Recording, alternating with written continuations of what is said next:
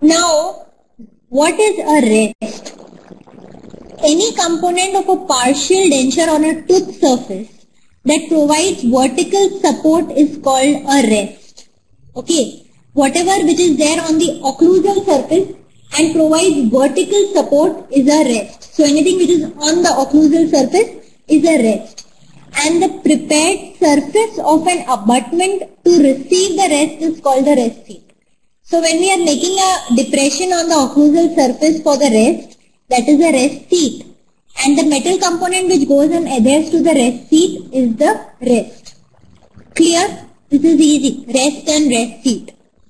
Now what are its functions? It maintains the components in their planned positions. Okay, because it is on the topmost surface, that is on the occlusal surface, it actually helps to keep all the components in place. That is, it helps in stabilization.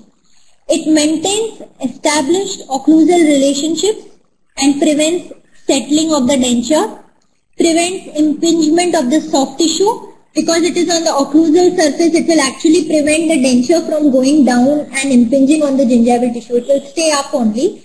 And it distributes occlusal loads to abutment teeth. Okay. So these are its functions. Okay. Now whenever we are making a rest, we need to follow certain rules. Now what are these rules? The topography of the tooth that existed before the rest seat was prepared should be maintained. Okay. Now if you people have this tooth, okay, and then you make a rest surface area like this.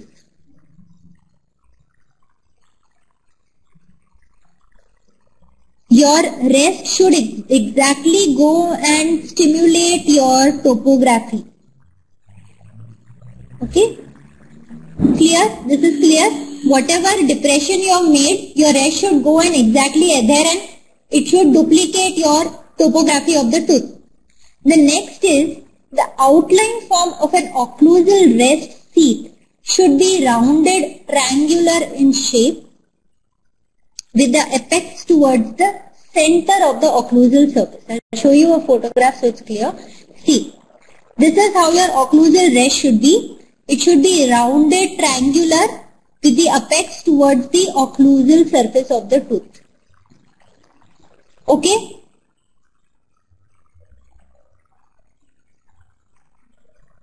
Next, it should be as long as it is wide. Okay? Base should be at least 2.5 mm for both molars and premolars. So the base of your triangle, this base of the triangle should at least be 2.5 mm for your molars and premolars. So you understood, your apex should be rounded, triangular towards the occlusal surface and your base should be 2.5 mm wide and it should exactly simulate your normal tooth. Okay? What happens, Saurabh?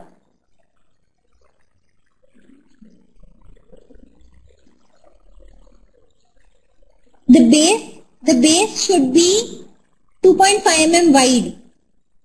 The base of the triangle should be 2.5 mm wide.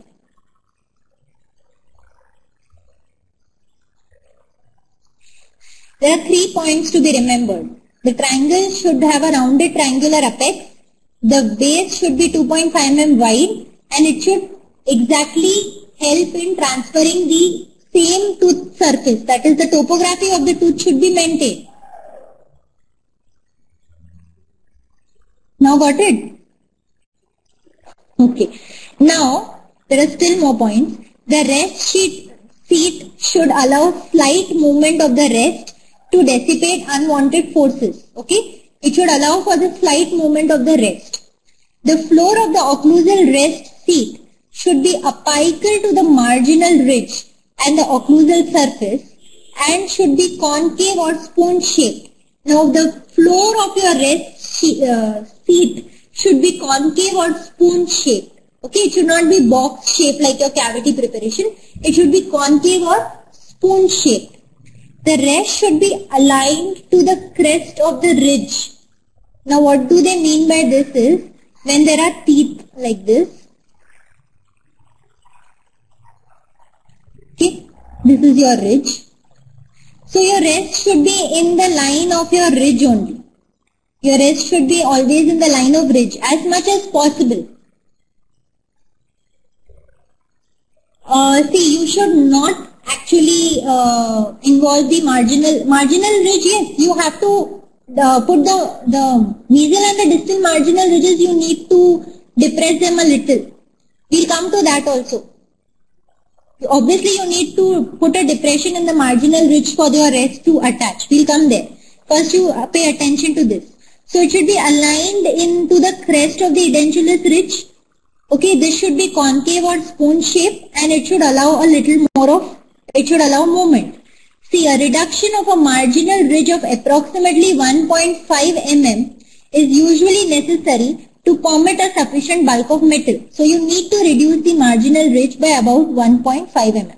Okay, now you got it, Saurabh? So the dimensions are, it should be rounded triangular in shape apex, 1.5 mm wide, 2.5 mm wide, and marginal ridge should be reduced, length should be 1.5 mm, marginal ridge should be reduced for marginal ridge should be reduced to 1.5 mm, it should be concave spoon shaped, it should be aligned to the crest of the ridge, and it should allow slight movement of the rest. Okay? So you understood the rules for making a rest. It's made on the occlusal surface, proximo-occlusal surface. We'll come to that when we classify rests. Okay, where these rests can actually sit, on all what surfaces they can sit. We will come to that. Right now, just pay attention to the basic rules of the rests. Okay? Okay. So all of you understood the rules of the rest. Okay, there is one more. The angle formed by the occlusal rest and the vertical minor connector from which it originates should be less than 90 degree. Okay. Now what they say is, if this is your rest and this is your minor connector, it should be less than 90 degree. Why? Because your rest cannot lie like this, okay, with the minor connector. It cannot be 90 degree or more than that. It will displace because it has to go along with the tooth. So it should be less than 90 degree. Okay, it should be less than 90 degree to the minor connector. So these are the basic rules. So remember the values: 1.5 mm wide, 2.5 mm wide, 1.5 mm reduction of the marginal ridge, rounded triangular apex, concave or spoon shaped floor along with the crest of the ridge, and the angle with the minor connector should be less than 90 degree. Clear with the rules? Okay, all of you? Now the classification of rests. Now what are the different types of rests? There are many types of rests. Now on the relation to the relation of the rest to the direct retainer, we have a primary rest and we have a secondary rest. Yeah, this may not be in notes. Just make a, because in the notes you have all the rests. This classification may not be there, but you have all the rests. Don't worry about that. Okay, so there is a primary rest and a secondary rest. Now what are these? We'll come to that later. Based on the location, if it's on the occlusal surface, it's an occlusal rest. Incisal surface, incisal rest. Interproximal rest. Based on the shape, V shape, semilunar shape, triangular shape, and there are other modification also of rests. Okay, so we come to primary rest. Now what is primary rest is, okay, this is your primary rest. Whatever is there in the fulcrum line is your primary rest. Okay, but to prevent your rotation of the denture in the fulcrum line, we need to give an additional rest. Okay, primary rest is something which is given on your posterior most tooth, primarily along with the, they go along with the clasp assembly. This is your fulcrum line. All of you know what a fulcrum line is? Okay. So, when your rest is along with your clasp, which is along with your clasp assembly at the posterior most tooth are your primary rests. They primarily provide whatever is the purpose of the rest. But this will cause rotation of the denture. So you need an extra rest. So the extra rest which is not in the fulcrum line, okay, it is away from the fulcrum line, is your secondary rest or auxiliary rest. And this auxiliary rest was connected by the minor connector to that major connector when we did classification of minor connectors. Now can you, it's an indirect retainer. Don't talk about that because you'll get more confused. When we talk about indirect retention, we'll talk about this principle. Now just pay attention to the fact that what is a primary rest and auxiliary rest. Okay, and just when we are talking about that, I'll just like to tell you that the auxiliary rest was connected by a minor connector to the major connector. Remember when we classified minor connectors? Yeah, so this is that auxiliary rest. So now you got it. Now you can put it together. You can put it is at 90 degrees to the fulcrum line, no? Primary is along with the retentive clasps. See, when we are talking about the clasp, there is a rest, there is a body, there is a shoulder, there is a retentive. We'll come to that later. Okay, so rest which is along the fulcrum line or along the clasp assembly is the primary rest. And auxiliary rest is something which is not in the fulcrum line, which is away, which is an additional rest, just to help in stabilization and prevent the rotation of denture along the axis of rotation of the fulcrum line. Getting me? All of you? Okay. Now, this is what Nallaswamy says about primary and secondary rest. No, Saurabh, not only in distal extension. In any case, even if your last tooth is here, this is your fulcrum line, you can put an auxiliary rest over here. Auxiliary rest is a rest which is not in the fulcrum line, which is an additional rest other than your clasp assembly. Okay.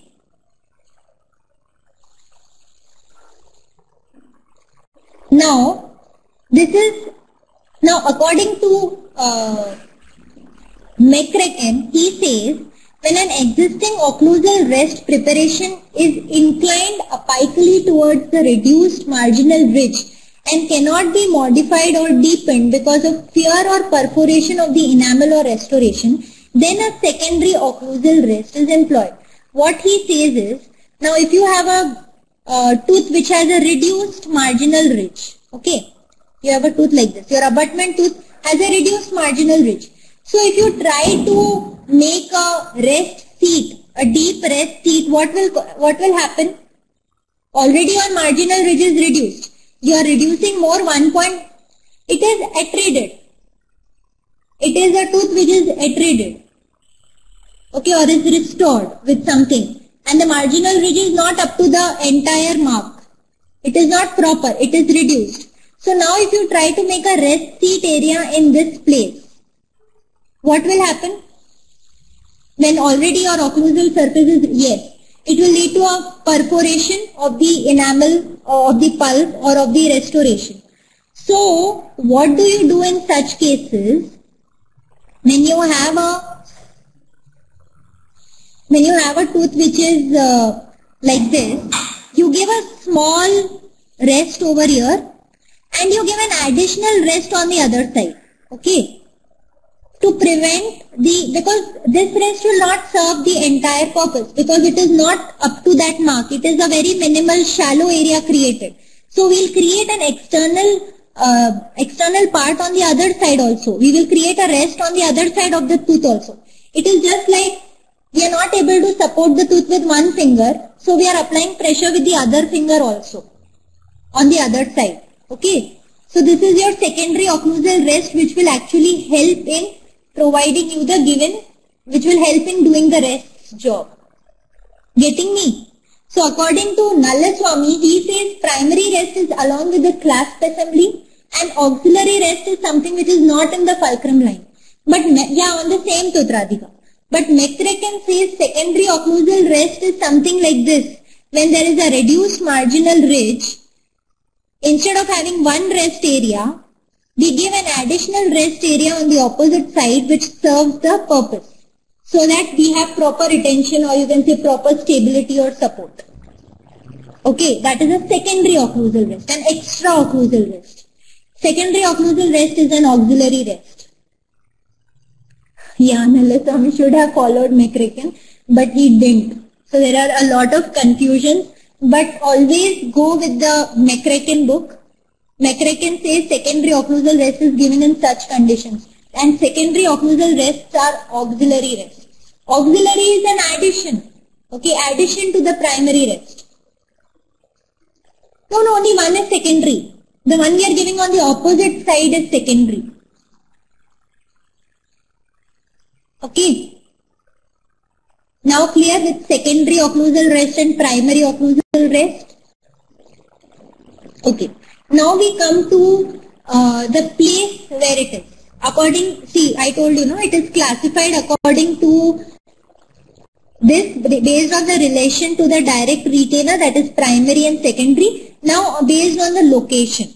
So wherever it is placed, it is named after that. If it's on the occlusal surface, it's occlusal. If it's on the incisal, it's incisal. Now we'll talk about the occlusal rest, okay. Now occlusal rest, we have already talked a lot about that it should be spoon shaped and all that. It should be 1.5 mm wide and all. There are certain other considerations you need to know. Okay. It should have a width which it should measure half the width of the tooth buccolingually and 1/3 of the tooth mesiodistally. Okay. These are the widths of, now they have given you basic rules earlier. Now they are giving you specific rules according to each rest. Occlusal rest, incisal rest, cingulum rest and all that. Okay. So when we are talking about occlusal rest, the width should be half of the entire width buccolingually and mesiodistally it should be 1/3 of the entire mesiodistal width. Okay. Next, the floor of the rest seat should be less than, this we have already learned, it should be less than 90 degree. The rest to the minor connector should be less than 90 degree and it should not be more than 90 degree to prevent displacement.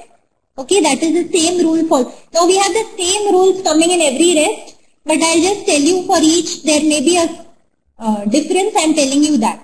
So in occlusal rest you need to know these dimensions. Okay, buccolingually half of the width and mesiodistally 1/3 of the width, and it should be less than 90 degree.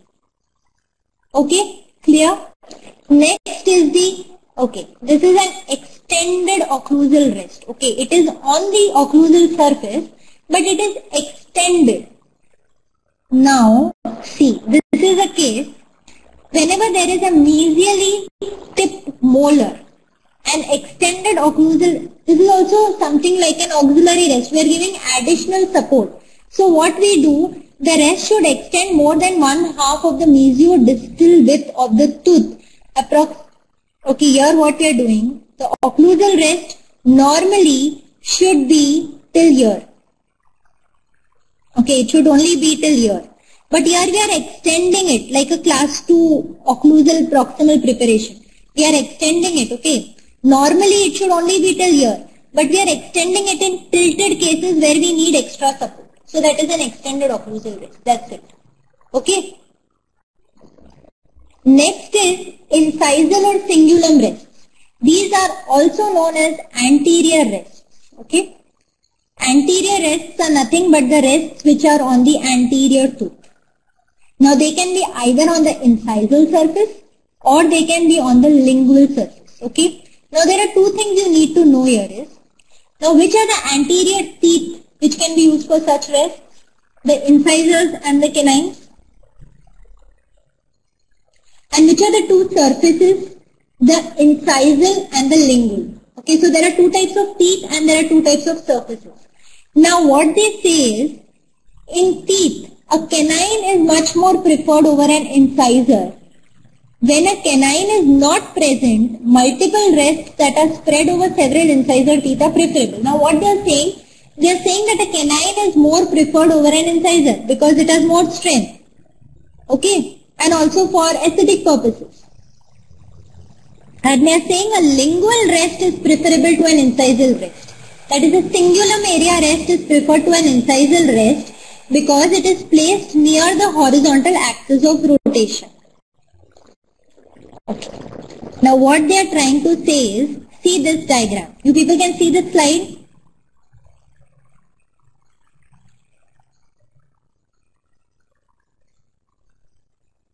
Okay. So they are saying that a cingulum rest is better than an incisal rest because the distance between the cingulum and the axis of rotation is less. See, this distance is less as compared to this distance. So they say when the rests are closer to the axis of rotation, it will be more stable. Okay, so you want a rest which is closer to the axis of rotation. So lingual rest is closer or an incisal rest is closer. Which one is closer?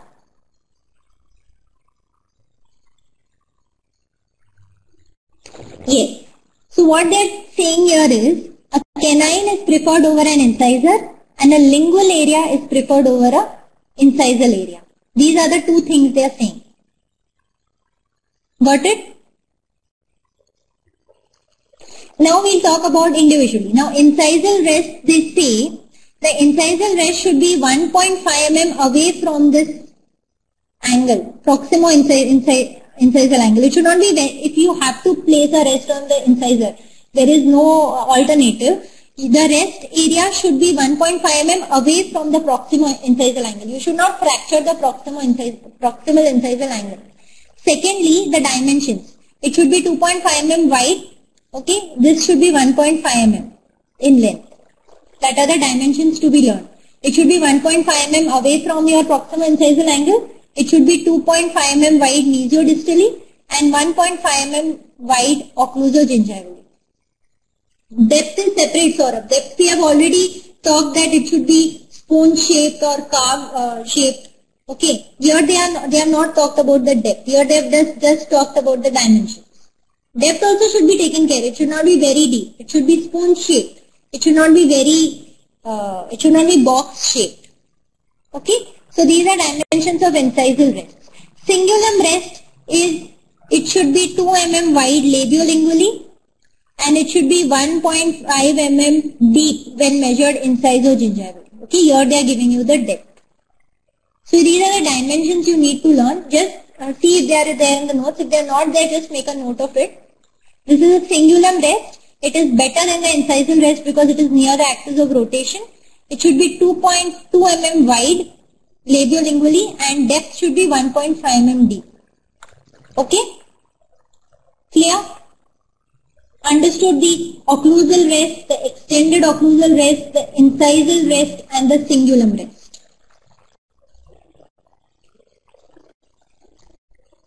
Okay. Now the interproximal occlusal rest. What is this? This is something where we put the two rests over here in the interproximal area. Okay. These are the interproximal rests which are together. Okay. Now, what will you, okay, we'll come to the modification later before you get confused. These are interproximal rests, interproximal occlusal rests which rest on the occlusal and the proximal surfaces of two teeth. So they are interproximal between two occlusal surfaces of the teeth. Okay? Okay. Now that was based on the location. Now based on the shape, that is easy. When it is triangular, it is known as a triangular rest. It's V-shaped and this is semilunar. This is clear according to the shape? Okay. Okay, now we'll come to the modifications of the rests. Now, what are the modifications is a partial denture that is totally tooth supported by means of cast retainers on all abutment teeth. We use intracoronal rests for both. Now, what is intracoronal rest is something which is inside the coronal surface of your tooth. It does not lie outside. It is like It is like creating this box-shaped structure on your proximal surface. Okay. This is a structure on your proximal surface where your rest goes and gets engaged. So it is more aesthetic because your occlusal surface will actually not show you the rest. Okay. But this can only be used when it's totally tooth supported by means of cast retainers. Yeah, they were all extracoronal, but don't divide it according to that because there are retainers classified as those things. Here you keep them as intracoronal. Others were all outside. They were on the lingual surface, on the incisal surface, on the occlusal surface, interproximal surface. You could see all those. These rests are actually inside the part of the tooth. Okay, they are actually embedded inside the tooth. That is why they are intracoronal. Okay, the rest goes and gets added there.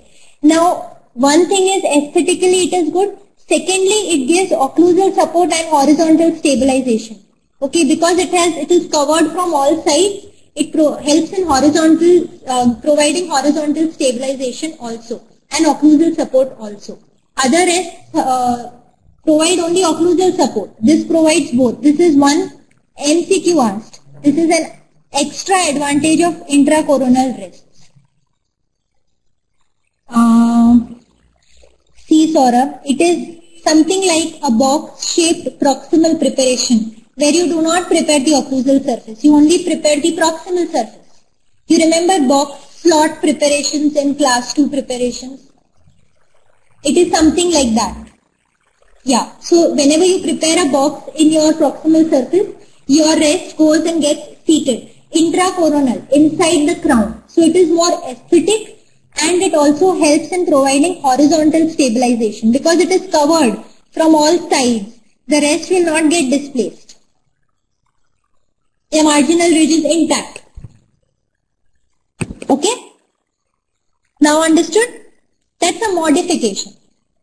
See, there are again disadvantages of it. There may be, you may perforate the pulp. Okay? Yeah, there are disadvantages, but it's just a modification. Next modification is when there is a space between two teeth. No, why marginal ridge cannot be intact? That was the general rules, Dhara. That was for all the normal rests. These are modifications. Okay, now we'll come to the modifications of the rests. Now, what are the modifications is a partial denture that is totally tooth supported by means of cast retainers on all abutment teeth may use intracoronal rests for both. Now, what is intracoronal rest is something which is inside the coronal surface of your tooth. It does not lie outside. It is like creating this box-shaped structure on your proximal surface. Okay. This is a structure on your proximal surface where your rest goes and gets engaged. So it is more aesthetic because your occlusal surface will actually not show you the rest. Okay. But this can only be used when it's totally tooth supported by means of cast retainers. Yeah, they were all extracoronal, but don't divide it according to that because there are retainers classified as those things. Here you keep them as intracoronal. Others were all outside. They were on the lingual surface, on the incisal surface, on the occlusal surface, interproximal surface. You could see all those. These rests are actually inside the part of the tooth. Okay, they are actually embedded inside the tooth. That is why they are intracoronal. Okay, the rest goes and gets added there. Now, one thing is aesthetically it is good. Secondly, it gives occlusal support and horizontal stabilization.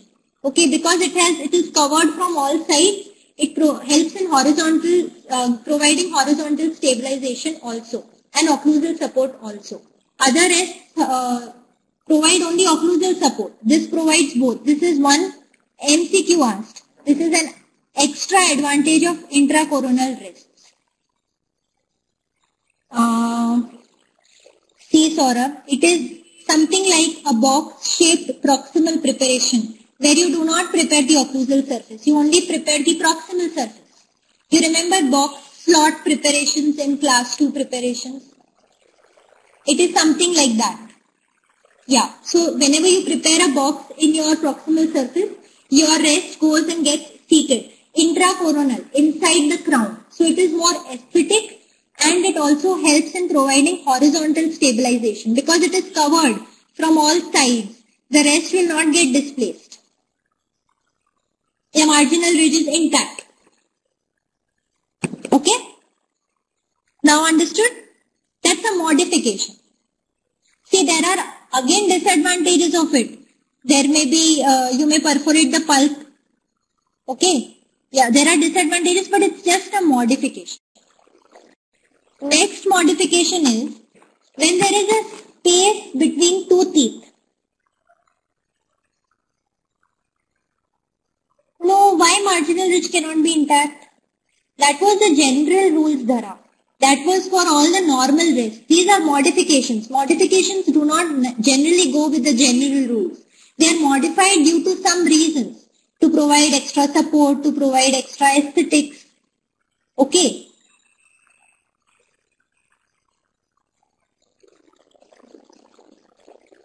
Yeah, so slot will go in the proximal area only. The occlusal surface, you people have learned slot preparation in class 2, remember? Whenever there is an edentulous space and there is proximal caries, you just prepare the proximal area. You don't go occlusally. You just prepare the proximal area. So this is something similar.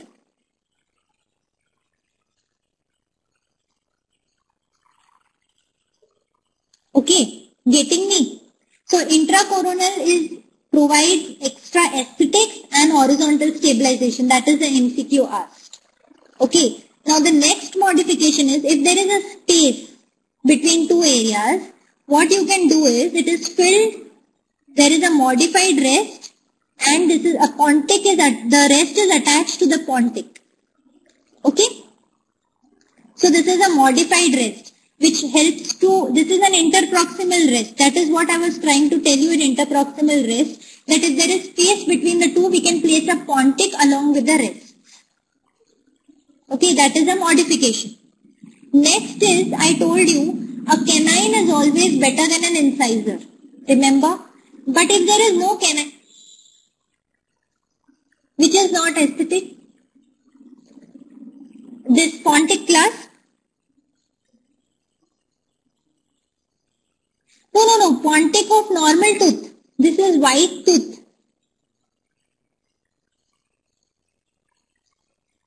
Only the rests are made up of metal. Okay, the tooth is not metal. The tooth is normal. Okay, next is I told, got it? Who had a doubt? Radhika, okay. Now, I told you a canine is always better than an incisor. But in cases where you cannot have, I actually don't know how to connect it. There must be the similar way of casting and all and then making your acrylic teeth. First casting will be done with the entire prosthesis and then your RPD will be placed. I actually don't know how it is done. I'll get back to you on this tomorrow, okay, when we have the next class. Okay. Now I was telling you that a canine is always better than an incisor. But in cases where you cannot take the support of the canine, what do? Multiple incisal rests are connected lingually by a plate of metal. Okay. All multiple lingual rests are connected with a metal plate so that you get additional support. Okay, so these are the three modifications. Intracoronal rests, pontic clasp rests, and multiple incisal rests. Okay? Okay. Okay. So the floor of the rest seat should be at what angle? Or the rest seat should be at what angle to the minor connector? Yes, less than 90 degrees. Good. Multiple incisal rests provide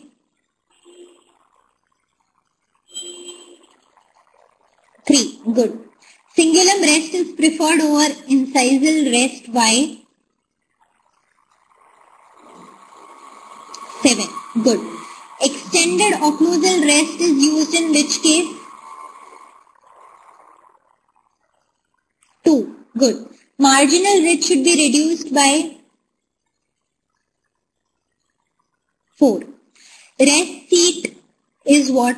Rest area, sorry. Or the rest seat. 1. Yes. Intracoronal retainer provides what? Yes. It provides horizontal support and occlusal stabilization. Okay. Okay. So, what you people are not clear is about the Pontic class. How it is adhered to that. Other than that, you people have any other doubts?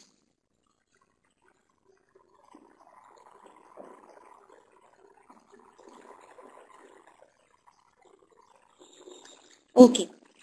So you people are clear with the 4 types of minor connectors?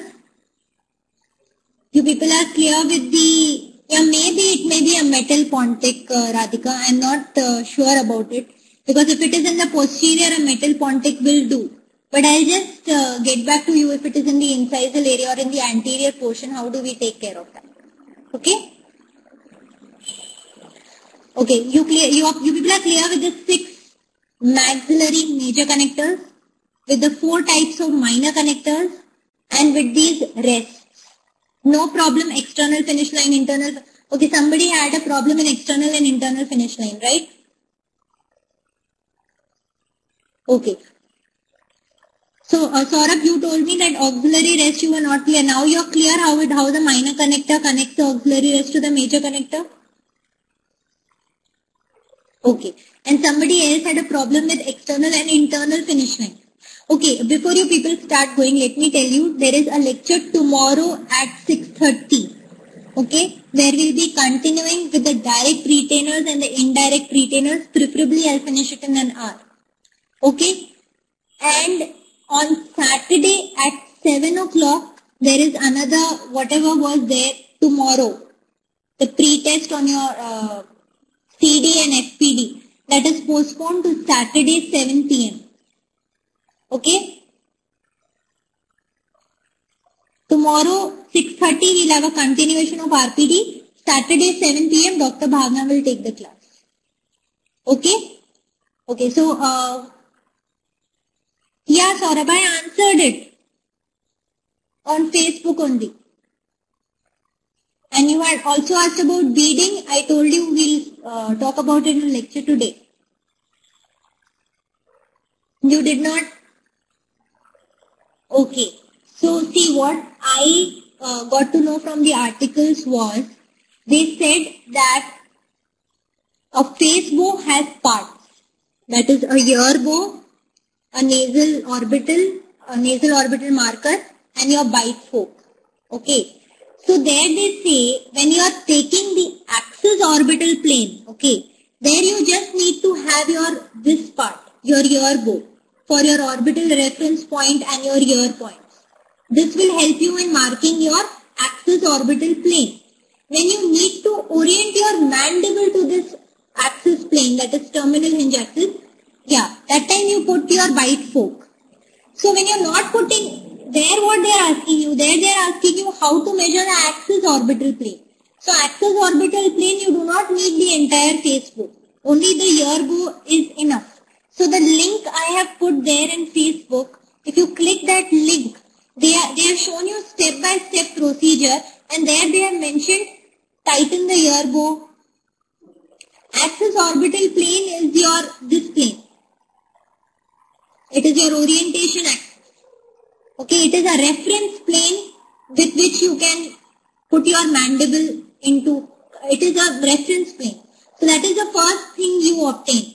Next you put your bite fork, and then you ask the patient to bite where you measure your terminal hinge axis.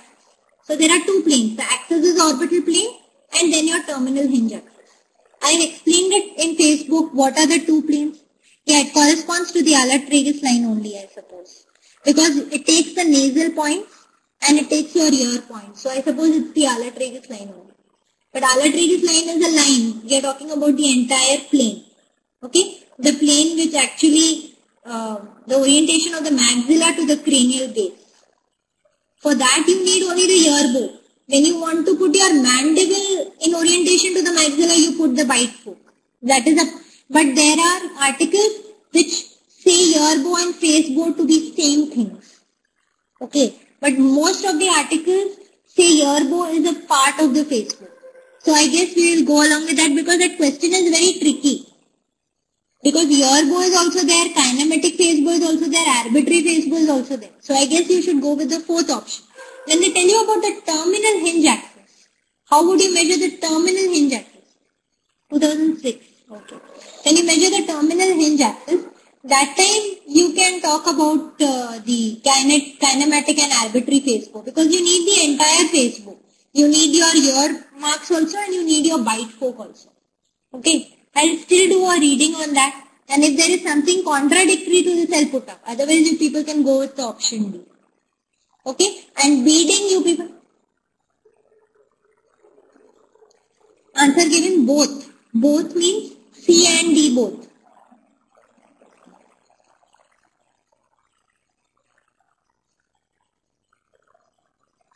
C and D both. All the three bows.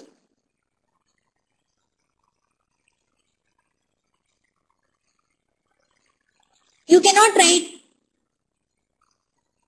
Okay, it says option C, arbitrary or kinematic face bone.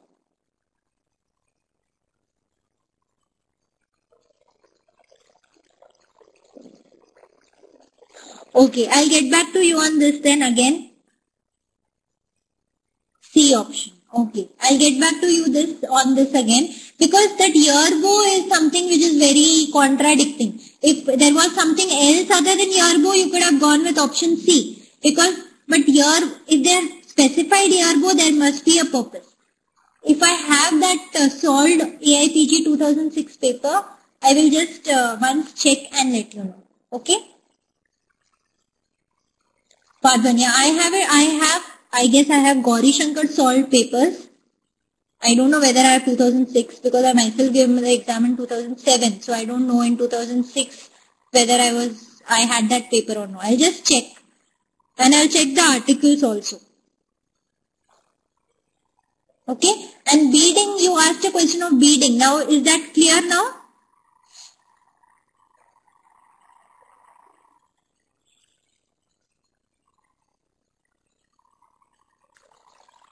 Yeah.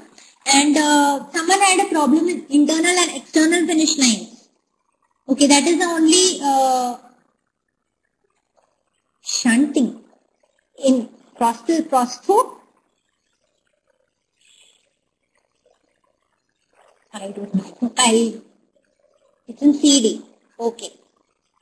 So I'll talk about shunting also tomorrow if I get to. Okay. What is parallel to the alveolar ridge, Saurabh?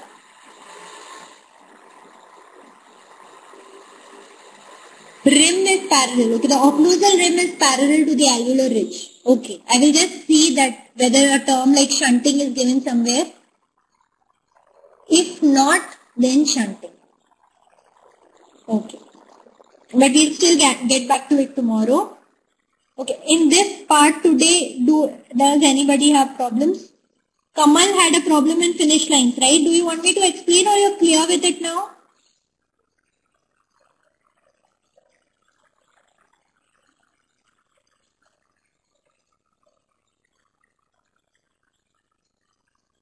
Finish lines. Okay. Lohita had a problem. I'm sorry. Okay. Yeah. Sunday. I don't know about it. Sunday there is a test. Okay, I'll tell you about that also tomorrow. Saturday there is a class at 7 by Dr. Bhavna. That is what I know now. On Sunday about the test, I think it's on CD and FPD only. Okay. Okay, so we'll go back to finish lines and finish it fast. Others are all clear with all the types of minor connectors? Okay. Now, finish lines is something which is given in lattice. Lohita, you were there at lattice and meshwork at least, the two subdivisions of the minor connector connecting the denture base to the major connector. Okay. Now what is that? It's a minor connector which connects the denture base to the major connector. So it is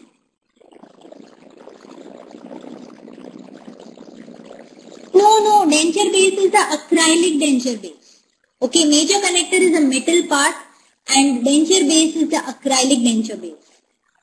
Okay, so it connects those two things by a minor connector which is in the form of external or internal finish lines. Okay, it is something like this. Okay, this is the framework of your minor connector. Okay, this is your major connector over here. Okay, and your denture base will come over here, over this framework. So this will actually help in connecting your major connector to your denture base. Now clear? So this framework can be either longitudinal, that is lattice work, or it can be crisscross, that is mesh work. Okay. Now what are finish lines? Finish lines are something which is, okay. Finish lines is, there are two finish lines, external finish line and internal finish line. Okay. Now,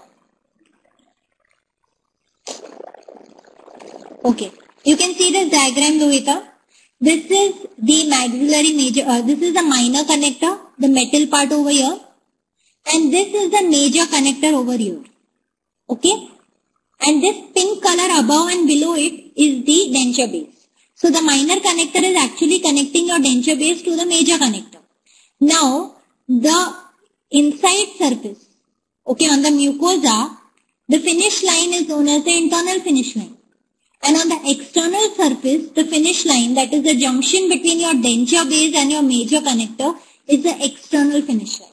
Okay, so these are the two finish lines. The external finish line is above and the internal finish line is below. Clear? Now what they say is this angle between the minor connector and the major connector should be less than 90 degrees or should be 90 degrees. Okay, it should not be more than that. Okay, I'll draw it here separately. This is your major connector coming from here and this is your minor connector over here. Okay, there is no acrylic denture base now. We are just talking about the metal parts. So the angle between your major and minor connector should be 90 degrees or less than 90 degrees. Okay. It should not be more, because what will happen when you have something which is more than 90 degrees, there will be more of acrylic.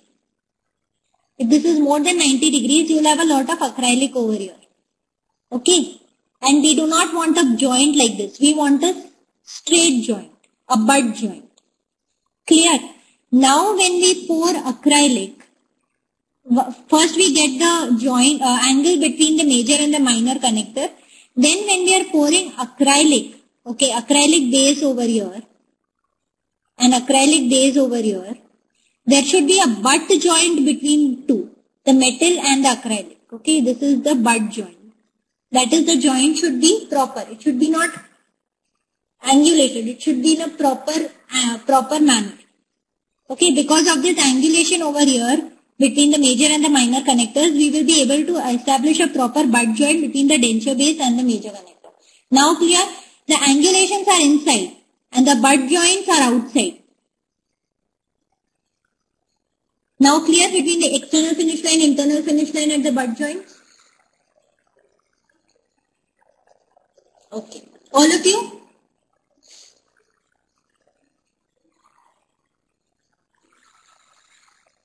Okay. Any other doubt?